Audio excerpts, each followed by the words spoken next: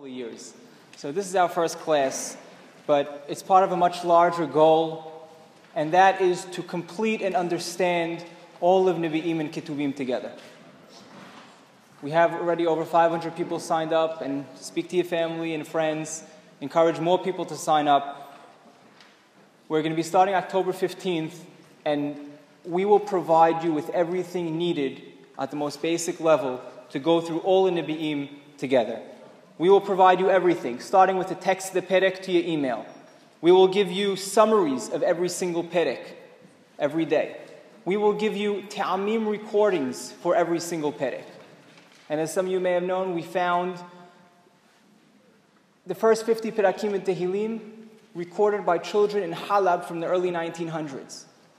We will be providing you with daily classes, pasuk by pasuk, on an average of 20 minutes every day to listen to on your iPhone, on your way to work, when you're home in front of a book, so you can complete everything together. And lastly, once a week, we will have a class to develop the points studied on a Peshat level.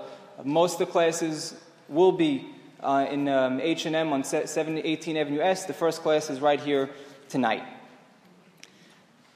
If you haven't already signed up, you could sign up at tanachstudy.com.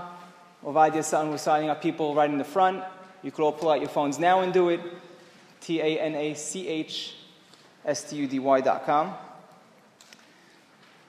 So this week we're honored to have Rabbi Yitzchak Etshalom come give us our first class. He's going to give an introduction to Nevi'im, a portrait of Yehoshua bin Nun. Our next class, and I'm going to announce it from now, mark your calendars, will be on Monday night. We'll be having Monday night classes, October 20th, given by Rabbi Harold Sutton. It will be focused on the meragelim that Yehoshua sends. So it will be after a couple of days after we studied.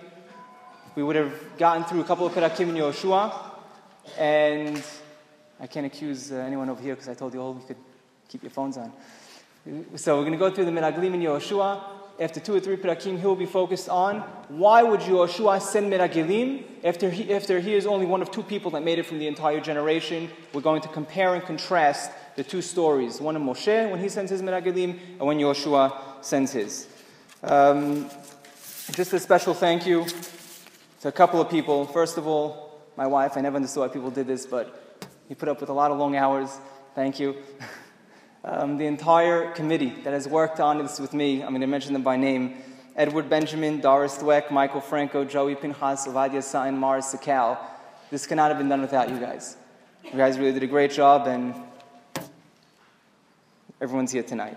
At this point, I'd like to turn to the Kahal and just say that if anyone is interested in helping us support this project financially, we could use some sponsors, we could use donors. Please speak to myself or any one of us on the committee. There's a list outside if you want to sponsor a perek, 252 for one day, or certain sefarim. You could sponsor a sefer. We'd appreciate it. We could use the support.